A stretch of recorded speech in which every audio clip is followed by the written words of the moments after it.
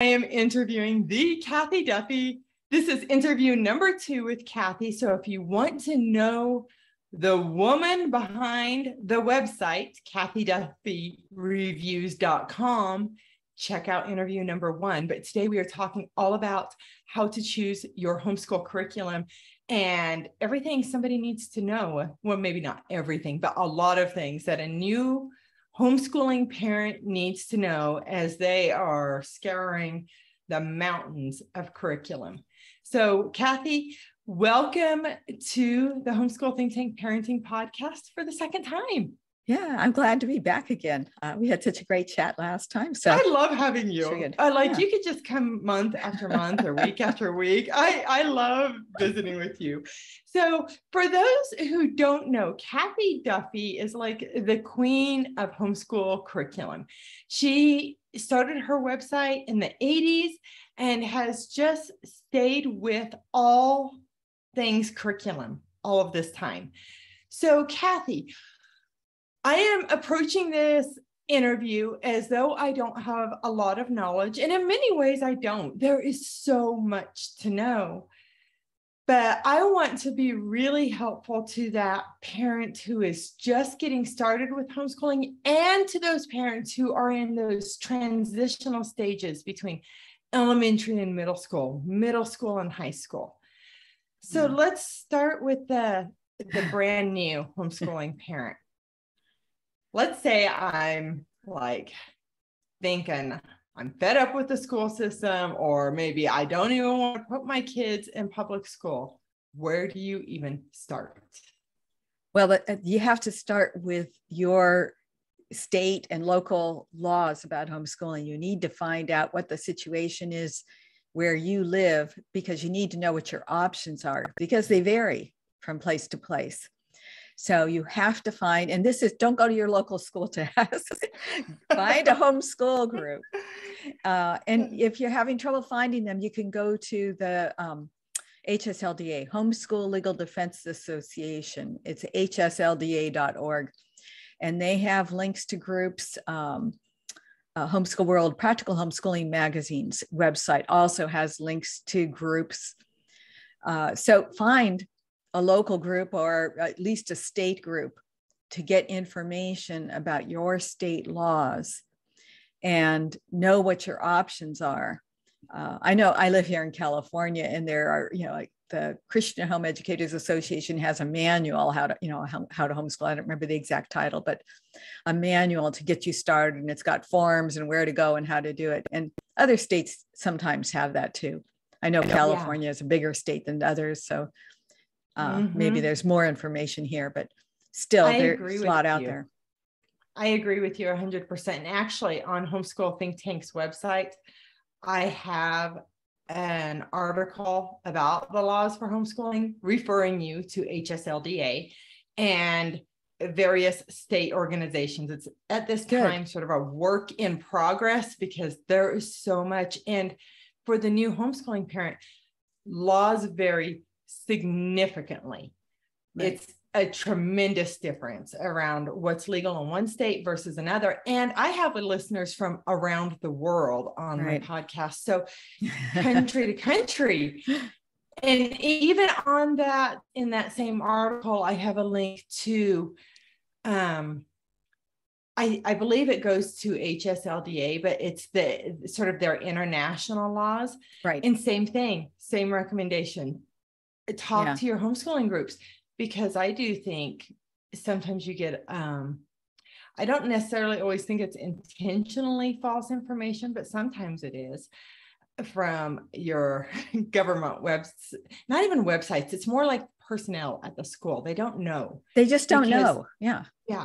They're here for this is how I say it.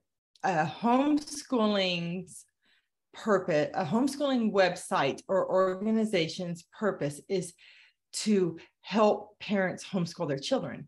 A government's website or organization, schools, their purpose is to get your children in school, because there's two main reasons in my mind. I want to see if you have the same reasons. Well, if you are willing to answer the question, what do you think the reasons are that schools want kids in school versus being like, there's options. Yeah, I'll go back to the curriculum. No, that's easy. Control and money. Yep. Yeah.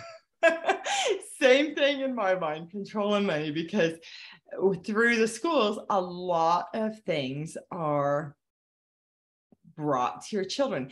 Here's one example. And this one, in my opinion, was a good thing. When I was a kid, there was a huge push for kids to wear seatbelts in cars. It wasn't normal, right? And my dad, I remember, started wearing a seatbelt because I harassed him because I was taught at school. So in that instance, I think it was a good thing. But sometimes there are things that are taught that we don't necessarily agree with or think are good things. Yeah. And an example of how that can mislead you, if you were to talk to somebody from a public school, they would probably try, like here in California, our options, okay, remember, it might be different in other states, that they would probably try to steer you. They know you want to homeschool. They would steer you to a charter school. And that charter school is under government control. Mm-hmm. And, you know, people feel like, oh, well, we're homeschooling, we're in a charter school, but your child is a public school student. And I hear the stories over and over and over again, totally consistent, that the charter schools, they enroll you and they promise you all this stuff, and then they tighten the screws year by year, taking away things and requiring more things and limiting options and, you know, more and more control all the time. While we're talking about that, let's address the public schools that are online, because they've really, in my opinion, from what I've noticed, try to almost make it look like it's homeschooling, but it's not. Do you right? Well, typically these are charter schools, virtual schools you're talking about, right? And yeah, they the go by online different schools, K-12 public education. Yeah. Well, yeah, and it's tricky to know when you're looking at them. It's not always obvious at first glance, and some of the programs simultaneously offer enrollment to private students paying their own way and students coming in with government funding. So the difference you can tell is when, if they're getting it for free, the government's funding it, they're controlling it. And so that's the difference. You're going to pay for it if you're doing it on your own, if it's private schooling. If the government's funding it, you're under their control. Yeah. And while it sometimes might not seem like such a big deal, I think it is a pretty big deal. it is, but at the same time, now, I know parents, if they're pulling their kids out of a public school classroom, they're desperate, tight on money. Oftentimes that charter school is a stepping stone on the way to educational freedom. They need to do that, have the security of doing that the first year or two. But I would encourage parents to not stay there. Use it as a stepping stone to figure out how to do it. And I think the cost sometimes frightens parents into staying there. And it's important to realize that the homeschooling doesn't have to cost that much. There are so many free resources, free things available to homeschool, low cost options, much more efficient options. When you're doing it on your own outside the school, you've got the ability, usually, now you might be in a high state that has really tight structure, but usually you can move your child forward at the rate they want, so they can be doing third grade math and first grade language arts and be where they need to be in the subjects. And it's not unusual for homeschooled students to finish sooner than other students because it's much more efficient. Doesn't mean that that's your goal. Some children need all the time you give them and maybe more, but you can you can do the education much more efficiently. So, sometimes you just have to kind of step back from the way you think about the school experience and realize it can be very different. And before we really go into the curriculum part too, I want to address this as well, because I think it's also a stepping stone for parents. There are so many different approaches and styles of homeschooling. And again, I've got an article about that on the website, but I believe that especially if you were brought up in the public school system, you really feel like education equals school, like homeschooling needs to look like school at home. And if you can explore all the different styles of homeschooling first, that will open up your mind to the educational freedom that is available to you. You know, it's funny because I was just talking with a gal last week about this. And she said she has this kind of gut feeling like if school is fun and interesting, it's not really school, because that's what she grew up with. School was a pain, you know, can't be right. It can't be good if you're having too much fun. That's so funny. Just yesterday, I was visiting with a mom, sort of similar things where she was helping her daughter think about her future and career choices. And she thought, well, she's avoiding the things that she think will be hard. And I said, well, do you think a career should be hard? And it's so funny what we just sort of feel like, well, if it's not serious and it's not hard and it's not just like no fun, or if it's too much fun, let's put it that way, then it can't be good. Yeah. But we've absorbed these things, you know, and it's hard to step back from that. And this gal been homeschooling for a number of years, and, you know, is still wrestling with, well, I need to make it more like regular school. You know, I've tried to convince her to use games and other things for math, you know, for, you know, drilling on math, you know, well, you know, just, you know, she's still got this thing in her that stops her. Mm-hmm. And, you know, Cathy, I had explored some other styles of homeschooling early on. And let's say unschooling. I had read a book, I think it was by Mary Griffith, maybe. And it really opened up my mind to the possibilities. And at first, I want to be clear with parents, unschooling doesn't mean you're not educating your children. It's not the lazy man's way out. It's, to me, it's like intentional education that's different. But while I could see there's a lot of value there. Now, I also see a lot of value in curriculum, especially around something like math, right? I just could not ever let go of the reins enough and because I was so well trained in school. I was so well trained about what education looks like. And my invitation to parents who are considering homeschooling is, okay, still do the same thing. If you need to start out with sort of looking like school is at home, that's okay. But let your mind start opening up and exploring all of the ways that your children learn and can learn. It doesn't have to look like it does in the public school system. And the first year when you're homeschooling is really a learning experience for your children and for you, because you are learning how your children learn. You're observing them and seeing what's working, what's not working. You're figuring out what you're comfortable with. It's a really, steep learning curve for everybody. You're trying to sort all that out. And so you give yourself a lot of mercy that first year. Definitely. Did you, when you started homeschooling your kids, did you put a flag on your wall and do the Pledge of Allegiance and all the things like that? I did. No, it felt so contrived. It lasted about 2 weeks, but it was before my daughter was kindergarten age. We just got up and we did things and we read books and played games. And the day she was kindergarten age, it's flag on the wall, alphabet chart. Well, I did buy 3 school desks. I used school desks. I got them. We never once used them. They were great for storing Legos, Legos and process, all these little cubbies and things on the desk to use. Never once did we use those. We found out that, the kitchen table and the couch and everywhere else worked better for school than desks. It just didn't fit.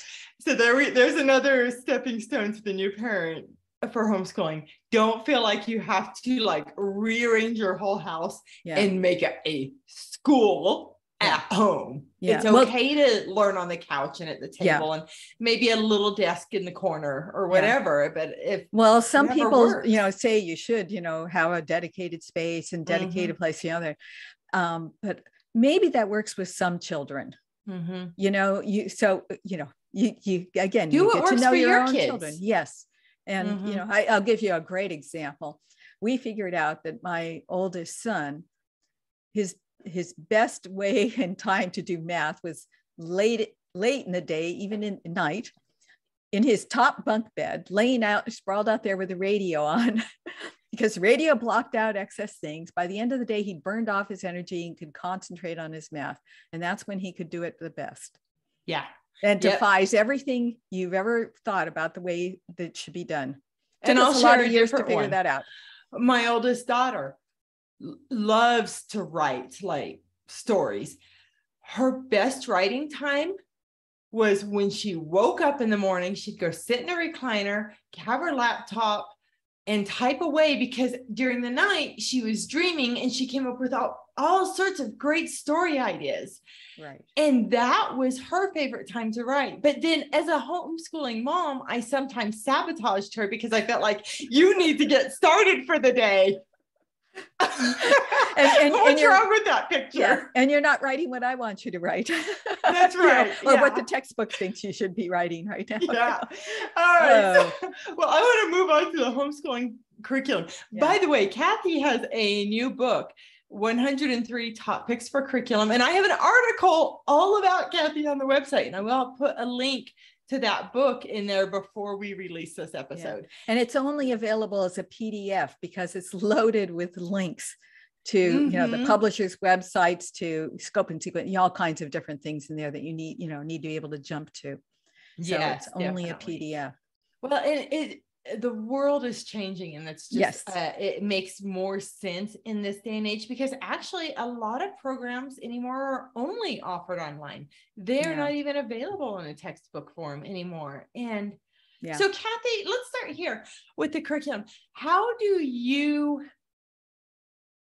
choose what curriculum you're going to even look at? There's so much, especially anymore. There's always new curriculum and new people bringing great things to the world. Right. And there's more information than ever before. So how do you choose what you're even going to look at? And that's a great question, because when I first started reviewing, this is back in the 80s, there was hardly anything for homeschoolers. And so I started writing, my first books were just reviews. And then as there got to be more and more products, I realized, how do you know how to sort all this out? And now, now it's just absolutely overwhelming, ridiculous, the number of choices you have. So when I started the Top Picks book, I started with 100 top picks and then went to 101, and now we're at 103. But the first 5 chapters in the book are about how to choose curriculum. So I walk you through, and this is, don't skip this to get to the reviews. You got to do this. How to set your own goals. How do you know what's important? What are, you can look at the standards, the educational standards, and see what other people are doing, but you generally don't have to stick to those exactly. And sometimes you've got a lot of freedom to go other directions totally. So again, knowing your state laws is important for that. But setting your own goals, and that's not just the academics, because it might be that you want to work on study skills. You've got a child who's just really bad at buckling down and, working, reading and thinking about things, just doesn't want to bother. Or maybe you've got a child, who's got other issues that you need to deal with. Like maybe they need vision therapy. They're having trouble with reading because they need vision therapy, and you really need to jump off and do that. That might be a higher goal than getting through any curriculum this year. So you've got to figure those things out. So what are your goals? And you mentioned briefly, the different approaches to education. We have lots of different approaches, and it sounds almost like a foreign language now, because you need to know about Charlotte Mason and classical and unschooling and delight directed learning, all of these terms that we throw around.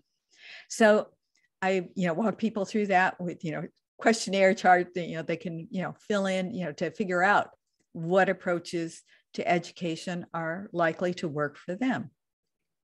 And then the learning styles. How do your children learn best? How do you teach best? Yeah, we default usually to teaching our children in ways that we learn best. And again, here's that back to observing your children. You might not know this until after you've taught your children for a while, but watching and seeing what's effective, how do they learn best, figuring out their learning styles. So then I take all that information, and with the top picks, I've got charts in the book that at a glance, you can kind of see, once you've figured out which of those factors, what approach to education, your goals and learning styles, you can look at the charts and kind of zoom in on what is likely to work for your children. And then the rest of the book are the reviews of those products. You can go, check it out, say, oh, does this really sound like it's what I want? And, an alternative to that, my website, I've got thousands of reviews on my website. And I've got an advanced search tool there you can use for free. I only discovered that last year because I hadn't been to the website for a while. Well, it's amazing. It's fantastic because, I reached a point where I wasn't able to find things on there. And thought, oh, this is your own website. If I can't find it, what are other people doing? And so, I had my web guys working on, trying to come in, and it's a work in progress. We're still trying to fine tune it and everything, but, you can go in there and plug in, what learning style you want. You want fourth grade American history from a secular perspective or a Christian perspective. And, all kinds of different factors you can use to filter that down to products that are likely to work for you. Mm-hmm. So you can do that, but you won't know. The first part of that book helps you to understand how to think about all of those different factors. Which is why we talked about all this other stuff up front, because if I always, when I interview somebody, it's great if they go to your website and they look at all these things, but I also keep in mind a portion of the people will never go to either one of our websites, and they're going to leave with the information we bring them in this interview. So I want to be really helpful to those people too, even if they aren't, even if they have no money to buy curriculum and they're simply using the library and going to yard sales and looking for things, right? So I want to be helpful to all the people, whether you're wanting to go buy something or it's something free, because this whole concept, all of it opens up your mind. Yeah. And now I don't even remember why I said that. Well, no, but it's important, and this is a reason why I'd encourage people to, even go to my website. I've got now a section, where a button you can push, to find free curriculum, because there are complete programs and, they're for free that are excellent. So, lots of supplemental things that are free too, but more and more. I honestly didn't realize you had a free section in there, Cathy. Well, that was something we added this last year because of the growing number of things. On my website too. Yeah, that's awesome. So what do you think some of the biggest mistakes are that new parents new to homeschooling make? There are lots of different ones, but I think the biggest one is trying to do too much, trying to be perfect, worrying about people looking over your shoulder, worrying about what everybody else thinks rather than what's working for your family. Yeah, I struggle with that 100%. Yeah, I think we all do. But stepping back and just tell people, hey, we're exploring options this year. We're experimenting, or something, something to just get them to back off. Give yourself that time. Cathy, I know I'm interviewing you, but I have something that I think would be helpful to parents with that. Right now I am going through a coach certification to become a certified life coach. And there's a phrase that we often use, like, have your own back, right? Yeah. And I think, and I'm going through this very much because I had so many challenges with homeschooling. And one of my kiddos is definitely wired differently than the average kid. And we had a lot of challenges. And what's so funny, Cathy, is when I started Homeschool Think Tank, I don't know if I ever told you, when I wrote my book, I completely lost the whole book. I finished it one night and I didn't back it up anywhere. And the next morning when I opened my computer, it was corrupted. The file it was gone. I had to rewrite it all. Oh. And in that, doesn't that just make you cringe? Yeah, sick to my stomach, just, oh no. And I'll get this, my brother is an IT guy, like top notch, like has run cities, all the things. He went through my computer virtually for like 5 hours. He's like, Jackie, it's gone. You might be able to pay somebody to get some parts back. But anyway, that's neither here or there.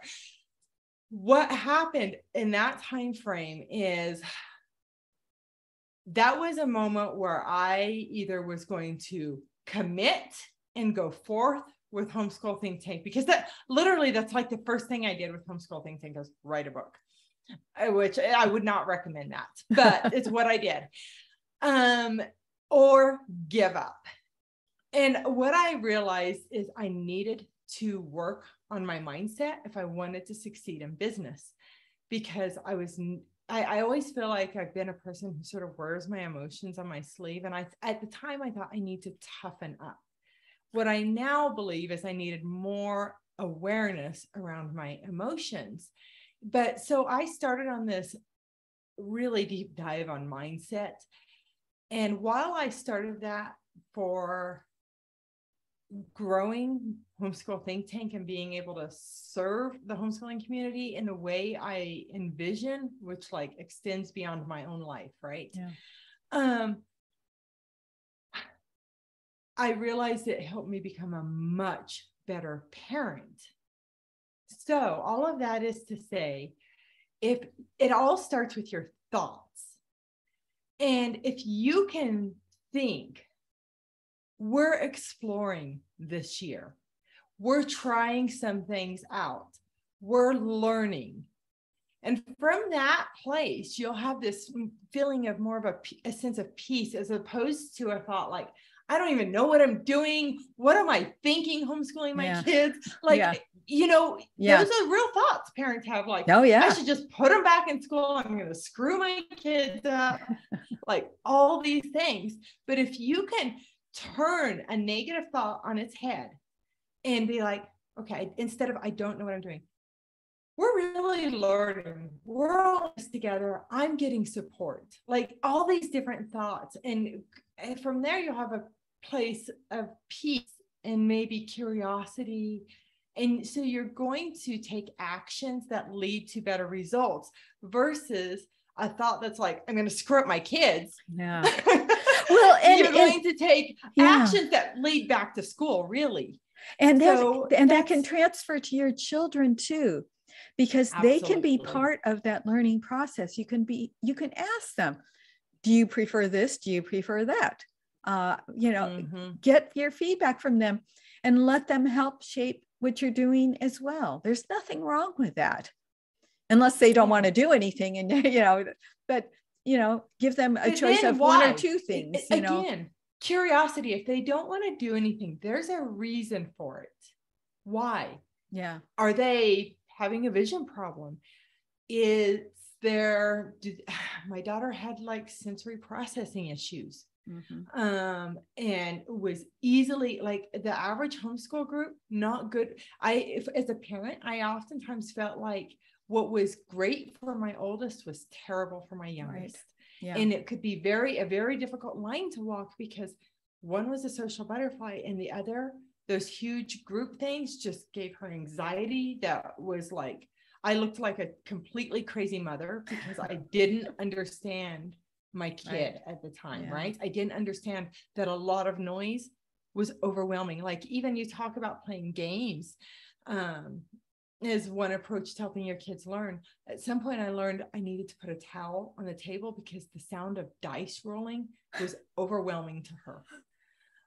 Yes. And you don't even think about these things. No. And they might not know to be able to verbalize it. They just have these feelings. And I was reading an article on practical homeschooling just the other day. I don't know how old the issue was, but a mom was writing about their first couple of children. They did, real books, Charlotte Mason, more fun, experiential type learning.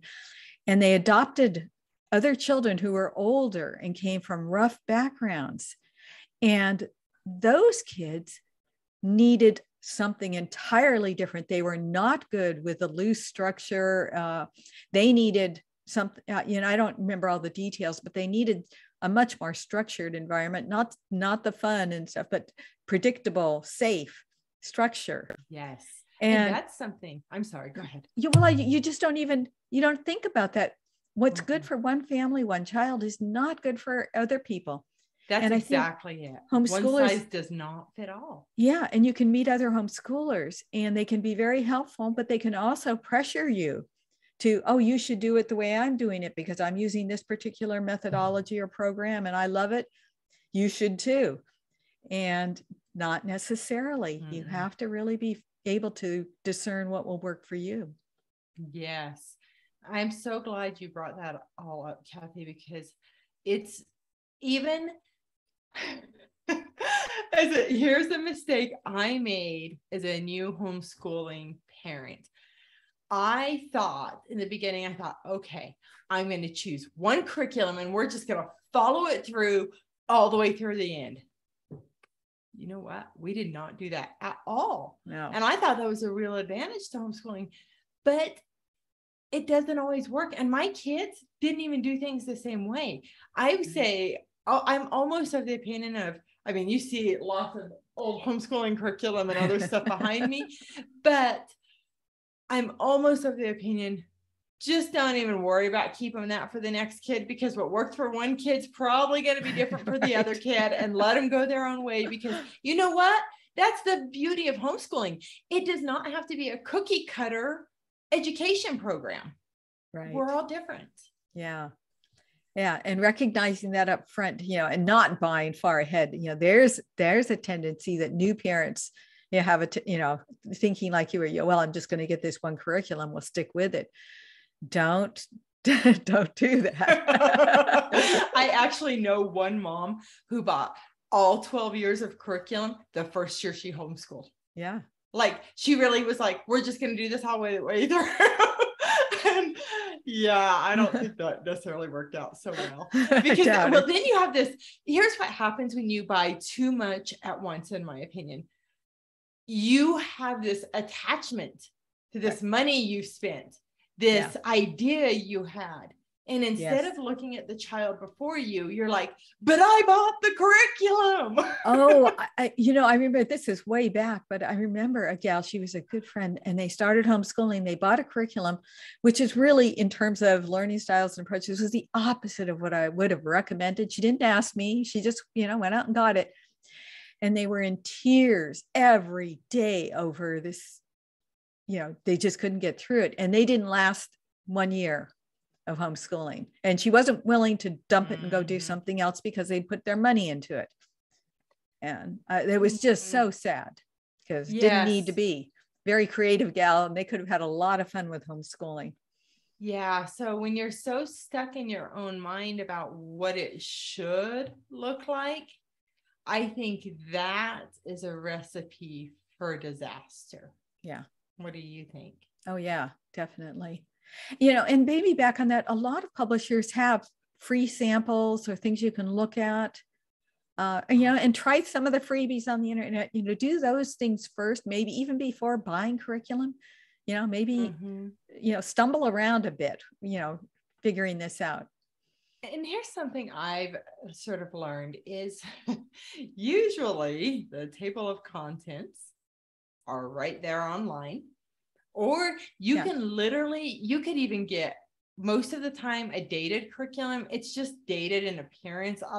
Let's say, your grammar, not much has really changed about what's actually appropriate, right? Right. But you can literally look at the outline, and you could, especially in those early years of homeschooling, you can literally just look at the outline and be like, okay, we ought to look for things about this.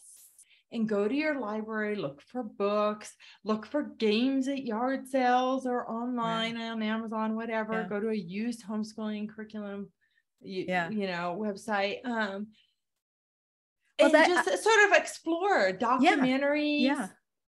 Well, you could do that with those. I did it with first grade math, and I might even have this still up on my website. How to do a first grade math program without a curriculum. First grade. And I just, here's the different things you're trying to do, and here are ways to do it. Use this game, use dice, use cards, use, this, that, manipulatives, whatever. And this was before computer, before all the other options we had here. Just here's a way to do it. And it's pretty much like you were saying, just look at what's typically done. How else can we do that? Yes, absolutely. So let me steer this conversation a little bit different now. I sort of feel like we've tackled all the things for a newbie homeschooling parent or someone who's thinking about it. Let's look at those transition times, elementary to middle school to high school. Do you have, because a lot of curriculum does not, I don't think there's a whole lot of curriculum that actually goes all the way K through 12 even, but you might be able to speak better about that. Yeah, but there actually are quite a few. Okay. As parents are looking at different things, let's say they were using a curriculum that didn't go all the way through and they need to transition. What do you do at those transitional times? I guess I've never worried about it much because we never stuck with anything that long. But some people do. Some people do. And some people, especially if you're just starting high school and it's middle school and you've been homeschooling the whole time through, or high school. And I know sort of the same philosophies apply that we just talked about, or principles, I should say. But especially maybe we should just go straight to the high school years. Yeah, because I think middle that's school, where parents that's where the most parents drop off from homeschooling. Right. They can homeschool all the way up to then, and then it's like, right. Yeah, because middle school is a fuzzy, are we talking 5th grade, 7th grade? People are all over the map on how you define that.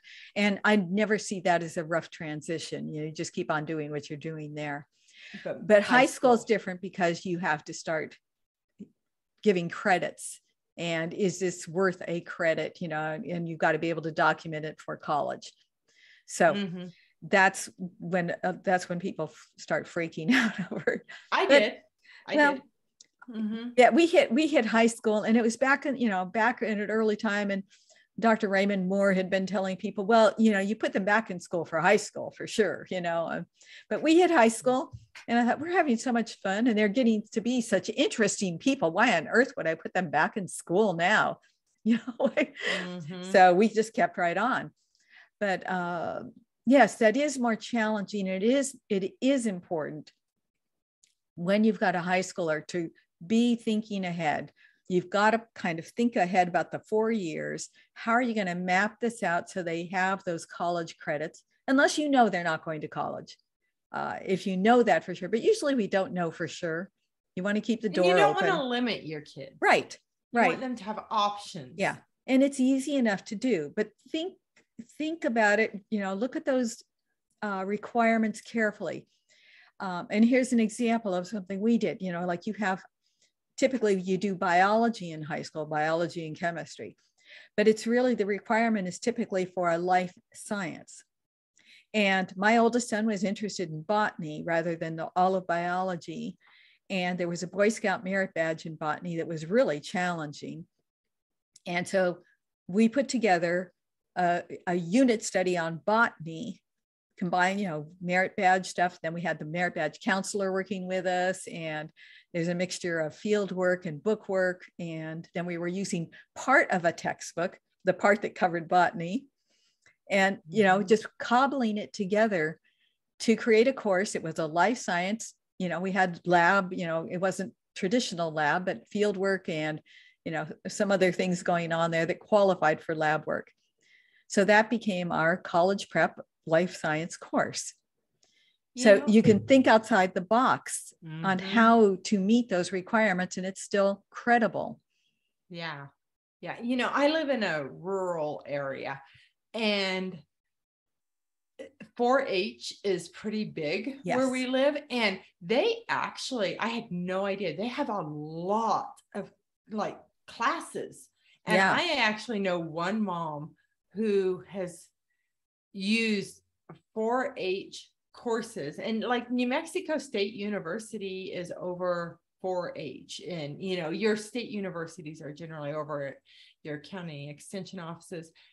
And so they're actually really good programs. And there's a lot to learn, and they have all sorts of different things. And she used a lot of that, a lot of games, a lot of the library. And then she would lead like homeschooling groups and do, you know, a politics thing, or she did something. My kids took part in it when they were younger, all with the American Girl dolls, but those American Girl books. There's actually a lot of sort of educational type stuff there.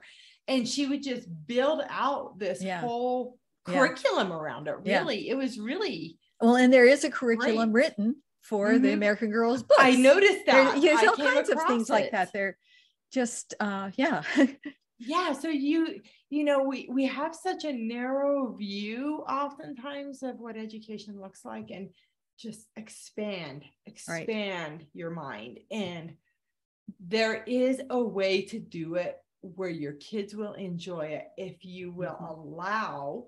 And there's lots of ideas to come in. And there's lots of help out there. And even back when we were doing this, we found Boy Scouts was really valuable to us. We were connected up with all kinds of experts, and our boys got so many opportunities to learn that, you know, I would not have been able to provide if I were just trying to do it all by myself. And we connected with other families and worked together with them, just trading talents.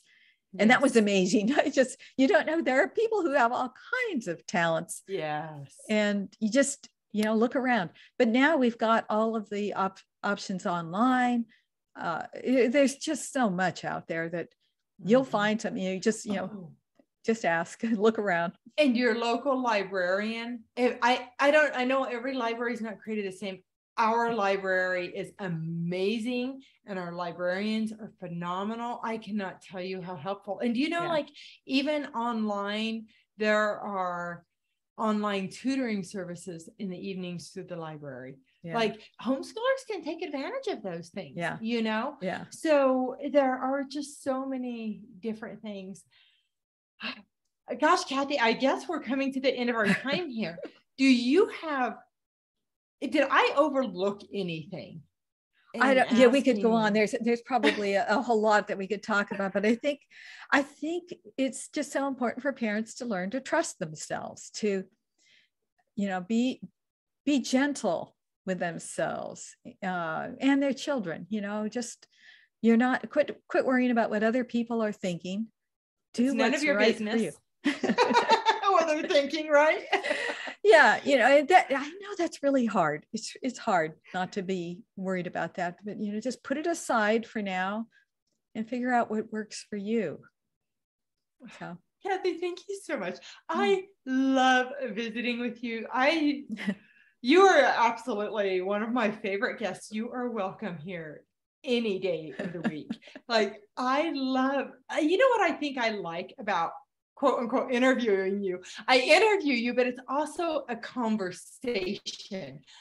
I don't feel like we're stuck in this square of what even you like, what you want to talk about. And I guess it's because you're just immersed in the homeschooling world, and you really just care about parents and kids, and everything you say, everything you do, it comes across that way.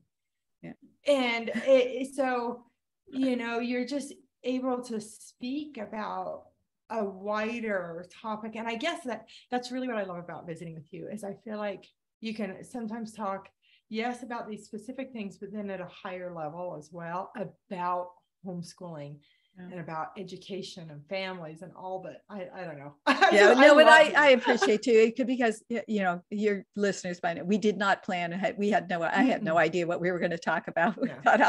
But just having a conversation is my favorite. You know, that's, you know, if you talk about fun things to do, I just, you know, love having a meaningful conversation. And this, you know, we always do that. Yes. So.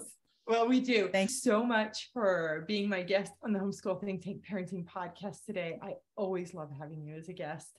And if you, as a homeschooling parent, need more information, you can go to homeschoolthinktank.com/Cathy Duffy. I have links to everything about Cathy on that page, and I will be adding more there because I just think she's awesome. And she has great resources like